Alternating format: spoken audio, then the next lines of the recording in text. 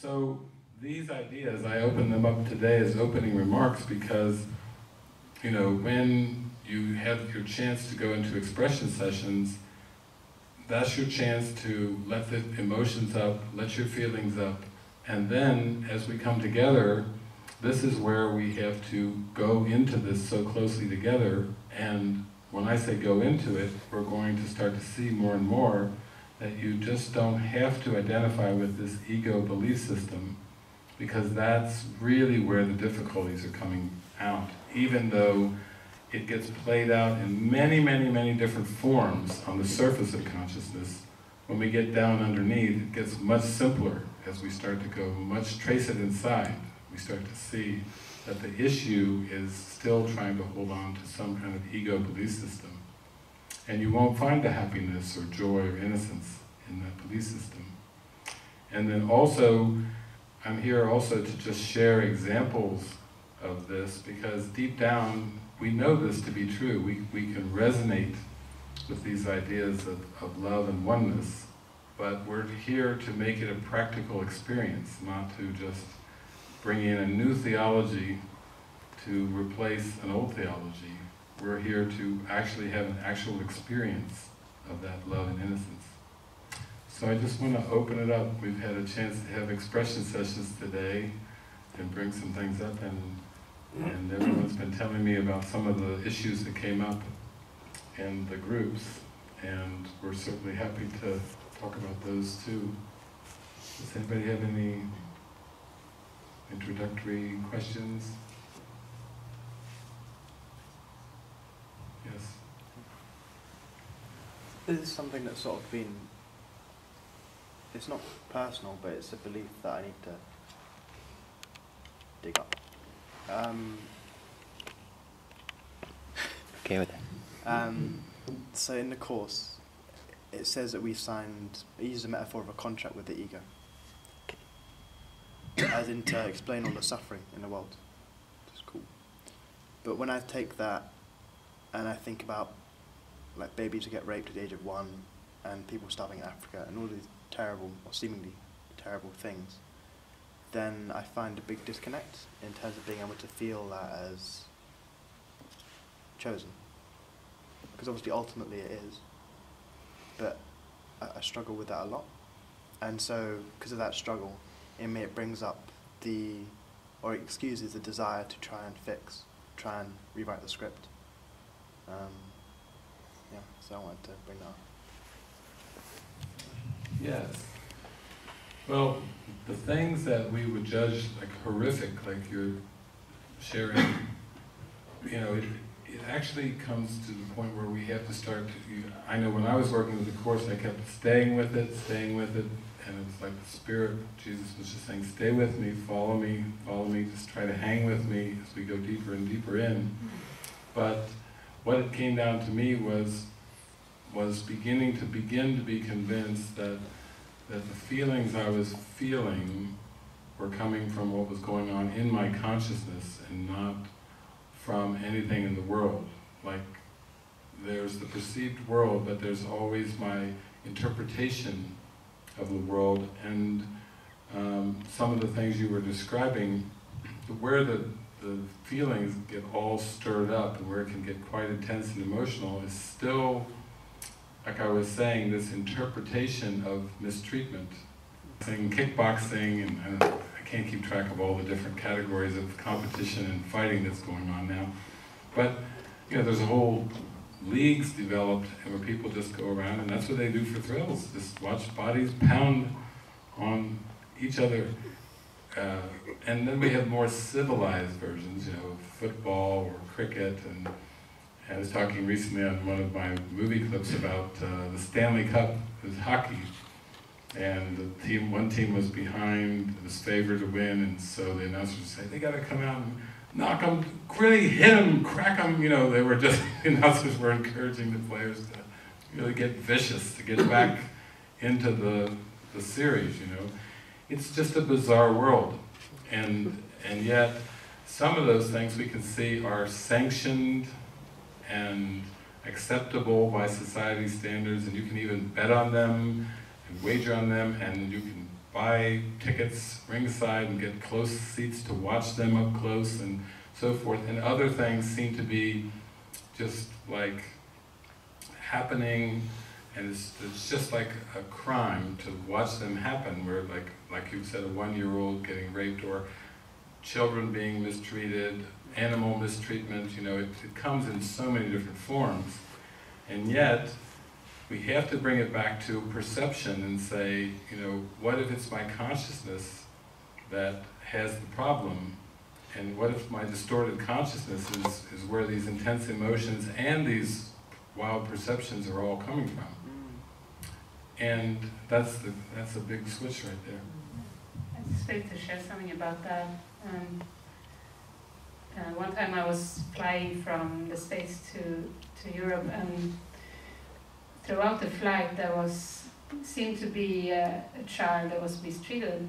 It was a little 1-year-old or something, and the parents were kind of throwing the little girl between them, and she was screaming very loud, almost all the 8 hours. And I was practicing intensely with seeing this as my interpretation, you know, how this felt in me. And I kept at it, and I kept lifting this scene up into the light, and my own reaction, my own uncomfortableness with seeing this.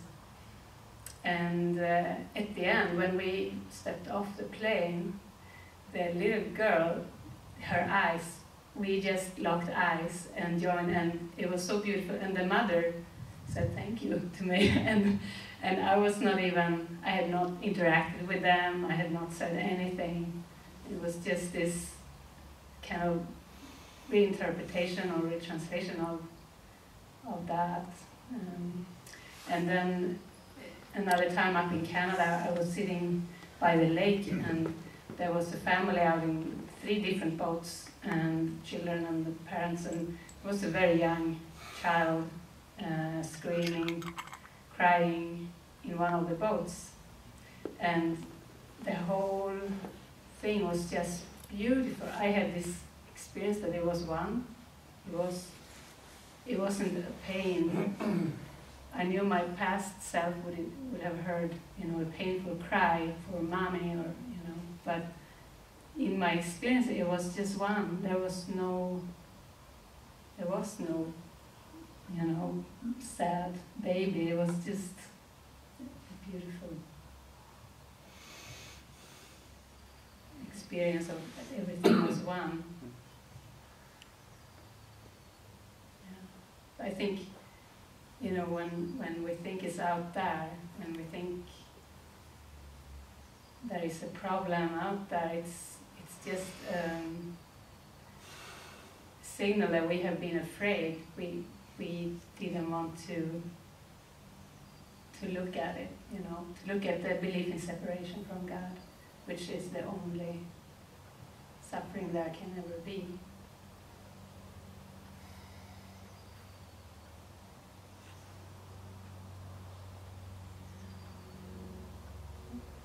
I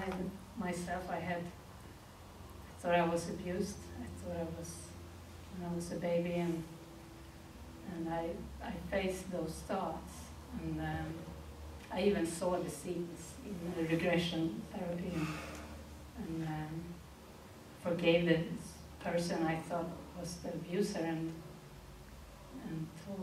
even told him it never happened, and we joined in the laughter, and yeah, it's just absurd with all the addiction to stories, pain, and it's nothing in there, really, in the past. Yeah, that's a teaching that it takes a lot of mind training and practice to start to see that pain is a false perception. And that's really what the spiritual journey is. It's allowing your mind to be convinced of a new interpretation. And before you can be convinced of a new interpretation and embrace a new interpretation of the world, you have to go through these phases where you start to see that there is still an underlying desire or want to be right about the fragmented perception. You know, if you look at cases that come before courts of law, there's vehement, very strong cases that are presented for and against, you know, because there's going to be a judgment by a jury or by a judge of guilt and innocence. And it's like, you know, fighting to put forth a case. Or a lot of us know of divorce cases, you know, where it just gets into this venomous, knockdown, drag-out kind of right-wrong thing. It's all based on winning a case or losing the case, and it's all based on distribution of wealth and resources and financial things. But in the end, you know, to be able to pull back far enough and become so disidentified from the thoughts and from the world to reach that place of innocence that's within you, that's very, very important if you want peace of mind, to come deep inside to that place that's beyond it. And actually, when you get inside and you become identified with this stillness, this peace, then everything in the world is just something to be observed without any kind of judgment one way or the other. You just don't have a judgment about it. You were talking about the child, you know, on the airplane being tossed. It reminded me of, recently I mentioned when we went to China, and we were in China, and we were flying towards Shanghai from, I think it was Beijing, and I think the captain came on the intercom, and it's the first time I've been in a plane where I heard the word diverted. The plane has been diverted. So I kind of leaned over to Francis and I said, I think I was with Albert, who was sitting next to me, and I said, diverted. When the plane is in the air and it gets diverted from the course, some people would say that could be a hijacking, or it could be a shift of course, or whatever, this and that. And we were diverted to, was it Ningbo? This smaller city outside of Shanghai. We went there, and we were in a waiting area like this, and a lot of the people on this flight were people that were businessmen, businesswomen, trying to get to Shanghai for important appointments and so on and so forth. They were just furious. They were just irate. They were raging.